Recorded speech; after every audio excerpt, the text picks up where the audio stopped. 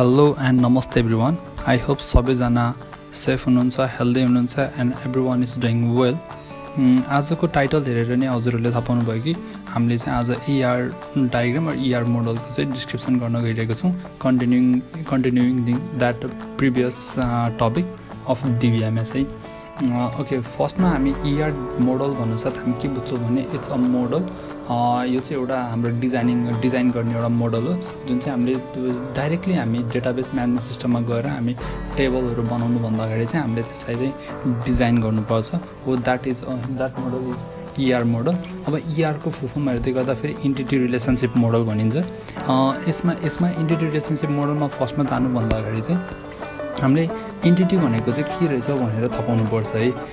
Entity भन्नसाथ फर्स्टमा सिधै dictionary meaning हेर्दै गर्दा फेरि अब एन्टिटी भनेको things with a distinct and independent existence भन्छ. कुनै पनि अब्जेक्ट र कुनै पनि कुरा चाहिँ जसको चाहिँ इन्डिपेन्डेन्ट एक्जिस्टेन्स हुन्छ भने त्यसलाई चाहिँ हामीले एन्टिटी भनेर भन्छौँ. हो यही एन्टिटीमा चाहिँ हामी डिस्कस गर्दैछौँ भनेको यो एन्टिटीजहरुको एउटा एन्टिटी चाहिँ अर्को एन्टिटीसँग कसरी रिलेसनशिपमा छ भनेर चाहिँ रिलेसनशिपलाई चाहिँ हामीले सो गर्छौँ. त्यो मोडल भनेको ER मोडल हो. जस्तै एक्जाम्पल हेर्दै गर्दा फेरि यसमा के छ भने एउटा स्कुल म्यानेजमेन्ट सिस्टम र स्कुलको एउटा डेटाबेस छ जुनमा चाहिँ एउटा स्टुडेन्ट भन्ने चाहिँ यसमा एन्टिटी भयो. त्यो एन्टिटीको चाहिँ पनि के छ भने त्यसको पनि प्रपर्टिजहरु छ जुन चाहिँ हामीले नेम, एड्रेस, आइडी, एज यस्तै गरेर अरु पनि धेरै जस्तै उसको एड्रेसमा पनि street name, pin code, city हुन सक्छ, त्यस्तै उसको डेट अफ बर्थ हुन सक्छ, उसको इमेल एड्रेस हुन सक्छ, उसको प्यारेन्ट्सको नेम हुन सक्छ. यो कुराहरुले चाहिँ के गर्छ एउटा एन्टिटीलाई डिस्क्रिप्सन गर्छ. अब कम्पोनेन्ट्स अफ ER डायग्राम हेर्दै गर्दाखेरि चाहिँ हामीसँग जेनरली तीनटा चीज हुन्छ. एन्टिटी, एट्रिब्युट्स र रिलेसन हुन्छ र एन्टिटी पनि हाम्रो एउटा विक एन्टिटी भन्ने हुन्छ. त्यस्तै एट्रिब्युट्समा की attributes, composite attributes, multi value attributes, derive attributes हुन्छ. Similarly रिलेसनलमा 1 to 1, 1 to many, many to 1 and many to many relation हुन्छ. हामी यसलाई चाहिँ फर्दर अब डिस्क्रिप्सन पनि गर्छौं. ER मोडलको कम्पोनेन्ट्सहरुमा पर्छ जुन चाहिँ एन्टिटी. अब मैले अघि पनि भनिसकेँ एन्टिटीको कुरा. जुन चाहिँ एन्टिटी भनेको जुनसुकै अब्जेक्ट पनि हुन सक्छ, यसको क्लास पनि हुन सक्छ, प्लेस पनि हुन सक्छ, पर्सन पनि हुन सक्छ. फर एक्जाम्पल हामी जस्तै अहिले म एउटा टेबलमा बसिरहेको छु भने मसँग अगाडि भएको ल्यापटप पनि एउटा एन्टिटी हुन्छ, एउटा कपी पनि त्यसको एन्टिटी हुन्छ, मैले समातिरहेको फोन पनि एउटा एन्टिटी हुन सक्छ, र हजुरसँग भएको कुनसुकै अब्जेक्ट पनि एन्टिटी हुन सक्छ. तर त्यसको के हुनु पर्यो भने त्यसको एउटा डिस्टिङ्क्ट एक्जिस्टेन्स हुनु पर्यो र एउटा इन्डिपेन्डेन्ट एक्जिस्टेन्स पर्यो. त्यसलाई चाहिँ हामीले डिस्क्राइब गर्नको लागि सजिलो होस् त्यो चाहिँ हामीले एन्टिटी भन्छौँ. हामीले जेनरली एन्टिटी चाहिँ रेक्ट्याङ्गुलर सेपमा बनाउँछौँ. रेक्ट्याङ्गुलर सेपले चाहिँ हामीले त्यसलाई एन्टिटी भनेर रिप्रेजेन्ट गर्छौँ. जस्तै हामीसँग देखेको फिगरमा चाहिँ के छ भने इम्प्लोइ र डिपार्टमेन्ट चाहिँ हाम्रो एन्टिटी हो, तर वर्क फर चाहिँ हाम्रो एन्टिटी होइन किनकि त्यो रेक्ट्याङ्गुलर सेपमा छैन है. So employee works for department भन्दाखेरि इम्प्लोइ एन्टिटी भयो, सिमिलरली डिपार्टमेन्ट एन्टिटी भयो. विक एन्टिटीको कुरा है. अब एन्टिटीको एउटा फर्स्ट टाइप भनेको विक एन्टिटी हो. विक एन्टिटी किन भनिन्छ भने कुनै एन्टिटी अर्को एन्टिटीको एक्जिस्टेन्समा मात्र डिपेन्ड हुन्छ भने त्यसलाई हामीले विक एन्टिटी भन्छौँ. फर एक्जाम्पल त्यो एन्टिटी एक्जिस्ट हुनको लागि अर्को कुनै एन्टिटी हुनै पर्छ, त्यसको कम्पलसरी नै छ भने त्यसलाई हामीले विक एन्टिटी भन्छ. जस्तै हाम्रो गिभन एक्जाम्पलमा के छ भने जस्तै लोन र इन्स्टलमेन्टको छ है. जुन चाहिँ यदि लोन नै छैन भने हामीले इन्स्टलमेन्ट किन चाहियो त नि हैन र. यसलाई चाहिँ हामीले यो विक एन्टिटीलाई चाहिँ हामीले डबल रेक्ट्याङ्गुलर सेपमा हुन्छ. जस्तै इन्स्ट्रुमेन्टलाई हामीले डबल रेक्ट्याङ्गलमा चाहिँ हामीले राखेको छौँ. जस्तै फर एक्जाम्पल म यो लोनलाई अलिकति एक्सप्लेन गर्दै गर्दाखेरि जस्तै म ब्याङ्कमा लोन निकाल्न गएँ, मैले लोन निकालेछु भने त मैले इन्स्टलमेन्ट तिर्छु. इनकेस मैले लोनै निकालेको छैन, जस्ट म ब्याङ्कमा मेरो एकाउन्ट छ, मैले सेभिङ मात्र गर्छु भने मैले इन्स्टलमेन्ट तिर्नै पर्दैन. द्याट्स वाइ त्यो इन्स्टलमेन्ट एन्टिटीको मेरोमा कामै छैन. हो सो यो इन्स्ट्रुमेन्ट भन्ने एन्टिटी चाहिँ कुन चाहिँ एन्टिटीसँग डिपेन्डेन्ट गर्यो भन्दाखेरि लोन भन्ने एन्टिटीसँग डिपेन्डेन्ट भएको भएर हामीले इन्स्ट्रुमेन्टलाई चाहिँ विक एन्टिटी भनेर हामीले रिप्रेजेन्ट गर्छौँ. एट्रिब्युट भन्नसाथ के हो भने एट्रिब्युट भन्नसाथ सिधै एकदम डाइरेक्ट मिनिङमा जाँदाखेरि यो भनेको एउटा प्रपर्टी हो, एन्टिटीको प्रपर्टी हो. हामीले एन्टिटीलाई चाहिँ डिस्क्रिप्सन गर्ने एउटा प्रपर्टी हो. फर एक्जाम्पल जस्तै इलिप्सले चाहिँ हामीले एन्टिटीलाई एट्रिब्युट्सलाई चाहिँ हामीले रिप्रेजेन्ट गर्छौँ. जस्तै हाम्रो गिभन फिगरमा के छ भने स्टुडेन्ट स्टडी इन कलेज छ, स्टुडेन्ट भन्ने एन्टिटी भयो, कलेज भन्ने एन्टिटी भयो. तिनीहरूको एट्रिब्युट्स हेर्दाखेरि स्टुडेन्टको एट्रिब्युट्स भनेको स्टुडेन्ट आइडी भयो, त्यस्तै स्टुडेन्ट नेम भयो, स्टुडेन्ट एड्रेस भयो, अनि कलेजको एट्रिब्युट्स भनेको कलेज आइडी भयो र कलेज नेम भयो.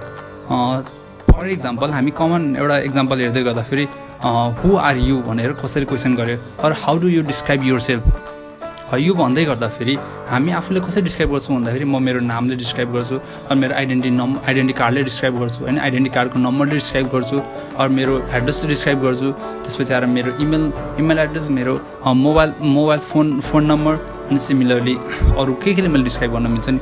यो कुरा भनेको यो मैले जुन पोइन्टले मैले डिस्क्राइब गर्छु त्यसलाई मैले के भन्न सक्छु, एट्रिब्युट भन्न सक्छु। जस्तै अब एट्रिब्युट्सको टाइपमा जाँदाखेरि फर्स्ट टाइपमा हेर्छ की एट्रिब्युट्स भन्छ।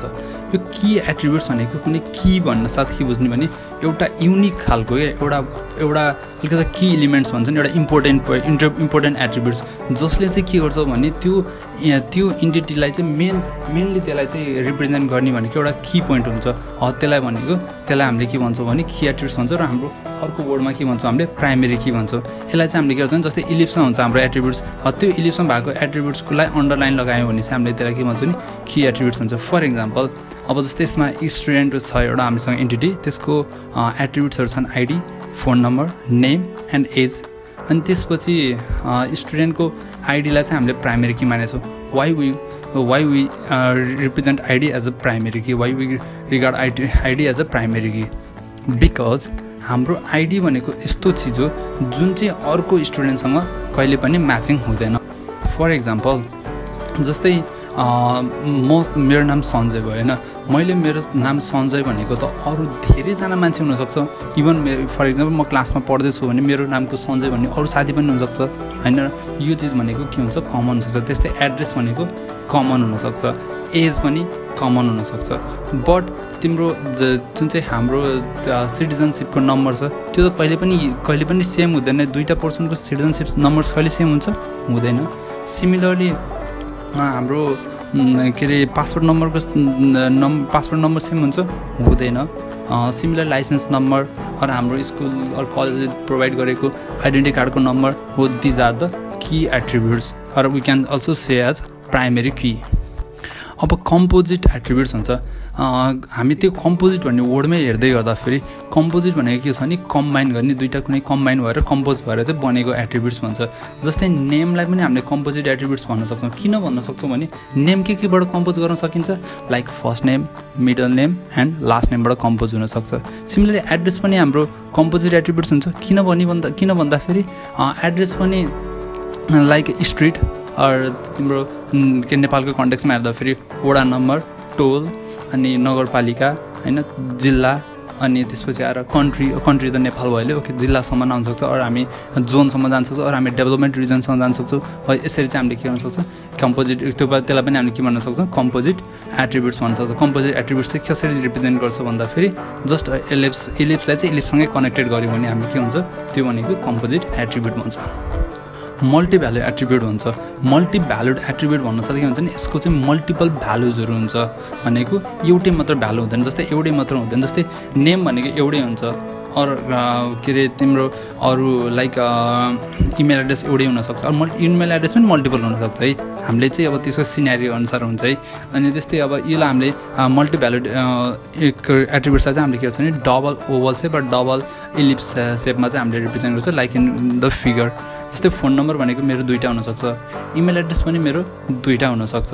यो भनेको के हुन्छ भने मल्टी भ्यालु एट्रिब्युट्स। त्यस्तै हाम्रो हबी पनि एउटाभन्दा बढी हुनसक्छ, त्यो भनेको डबल हुनसक्छ होइन। त्यो भनेको के हो भने हाम्रो मल्टी भ्यालु एट्रिब्युट्स हुन्छ। अब आउँछ डिराइभ एट्रिब्युट्स भन्छ। यो डिराइभ एट्रिब्युट्स भनेको चाहिँ केहीबाट कुनै अर्को एट्रिब्युट्सबाट हामीले डिराइभ गर्न सकिन्छ भने त्यस्तो खालको एट्रिब्युट्सलाई हामीले डिराइभ एट्रिब्युट भन्छ। फर इक्जाम्पल हामी यही फिगरमा हेर्दाखेरि एजलाई हामीले डिराइभ एट्रिब्युट्स भन्छ, जुनले चाहिँ हामीले कसरी रिप्रेजेन्ट गर्छौँ भने ड्यास इलिप्समा, जुन चाहिँ एजमा हामीले देखिन सक्छ ड्यास ड्यास ड्यास गरेर ड्यास इलिप्समा चाहिँ हामीले के गर्छौँ रिप्रेजेन्ट गरेका छौँ। जस्तै किन एजलाई हामीले डिराइभ एट्रिब्युट्स भनिन्छ भन्दा यदि हाम्रो डेट अफ बर्थ हामीले अलरेडी हामीले त्यसमा मेन्सन गरेको छौँ भने date of birth minus present date गऱ्यो भने त हाम्रो एज त्यसै आउँछ। सो के भयो भने हामी डेट अफ बर्थ थ्रु नै हामी एज चाहिँ हामीले डिराइभ गर्न सक्ने भएको भएर यसलाई हामीले के भन्छौँ, डिराइभ एट्रिब्युट भन्छौँ। अब आउँछ रिलेसन।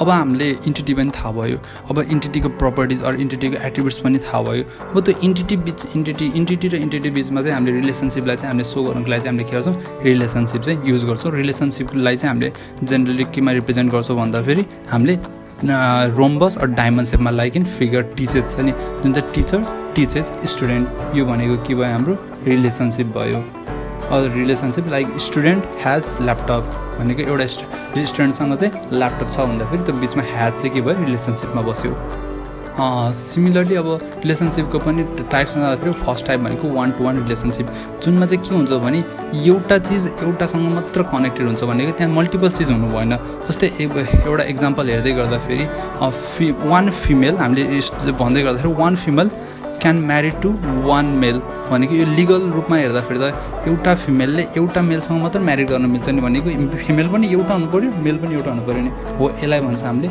1-to-1 रिलेसनसिप भनेर भन्छ त्यस्तै अर्को एक्जाम्पल हेर्दै गर्दाखेरि a person or one person can have only one citizenship होइन one person can have only one password यो चिज भनेको चाहिँ हाम्रो के हुन्छ भने 1-to-1 रिलेसनसिपमा पर्छ सिमिलरली 1-to-many रिलेसनसिप अब 1-to-many पनि के हुन्छ भने एउटा लेफ्ट साइडमा ओन्ली वान हुनु पऱ्यो त्यो एन्टिटी र राइट साइडमा के हुनु पऱ्यो मेनी हुनु पऱ्यो जस्तै scientist one scientist इन्भेन्ट्स many invention हुन सक्यो तर एउटा इन्भेन्सनलाई धेरै साइन्टिस्ट मिलेर पनि बन्न चाहिँ सक्यो होइन तर भन्न चाहिँ सक्यो तर यसो कमनली जेनरली हेर्दाखेरि चाहिँ के हुन्छ भने एउटा साइन्टिस्टले धेरै इन्भेन्सन बनाउन मिल्छ तर तर एउटा इन्भेन्सनले धेरै साइन्टिस्ट बनाउन मिल्दैन र धेरै साइन्टिस्ट मिलेर एउटा इन्भेन्सन बनाउन मिल्दैन भनेर भन्छ जस्तै कसरी बुझ्नु पऱ्यो भने हामीले एउटा साइडमा लेफ्ट साइडमा वान हुनु पऱ्यो र राइट साइडमा चाहिँ मल्टिपल्स हुनु पऱ्यो यसलाई चाहिँ हामीले के गर्न सक्छौँ भने 1-to-many रिलेसनसिप हुन्छ यो चाहिँ हामीले कति केसमा चाहिँ हामीले according to the system requirements र युजर रिक्वायरमेन्ट्समा पनि हामीले राख्छौँ है त्यही कुरा अब मेनी टु वान हुन्छ नि ठ्याक्क 1-to-many को अपोजिट हुन्छ जुन चाहिँ लेफ्ट ह्यान्ड साइडमा हाम्रो मेनी हुनुपर्छ वान राइट साइडमा चाहिँ वान हुनुपर्छ जस्तै many student can enrol in one course हामीले भन्न सक्छौँ धेरैजना स्टुडेन्टहरू चाहिँ एउटा के अरे बिबिए भन्ने एउटा कोर्स उसले इनरोल गर्न सक्छ तर धेरै स्टुडेन्ट भएर धेरैवटा कोर्समा लाइक एउटै स्टुडेन्टले चाहिँ धेरै कोर्समा चाहिँ इनरोल गर्न मिल्दैन यो कुराहरू भनेको तिम्रो यो भनेको कुराहरू भनेको मेनी टु वान रिलेसनसिपमा हुन्छ अब सिमिलरली मेनी टु मेनी रिलेसनसिपमा चाहिँ के हुन्छ भने इम्प्लोइ मेनी दुईवटै साइडमा मेनी हुनसक्छ जस्तै यसमा एक्जाम्पल हेर्दै गर्दाखेरि many employee can is assign to many project भनेको धेरैजना इम्प्लोइ मिलेर धेरैवटा प्रोजेक्ट पनि गर्न मिल्यो धेरैवटा प्रोजेक्टहरूलाई धेरैवटा इम्प्लोइले पनि गर्न मिल्यो भनेको दुवै साइडमा चाहिँ मेनी चाहिँ हुनुपर्छ भनेको धेरै मल्टिपल इन्टिटीले मल्टिपल अर्को इन्टिटीसँग रिलेसनसिप राख्छ भने त्यसलाई मेनी टु मेनी रिलेसनसिप भनिन्छ आई होप हजुरहरूले चाहिँ इन्टिटी रिलेसनसिप डायग्रामको चाहिँ बेसिक कुराहरू थाहा पाउनुभयो होला so till next video stay safe and stay healthy. Thank you. Thank you for staying with me. Please like, comment and subscribe my channel for more upcoming videos. Stay home and stay safe.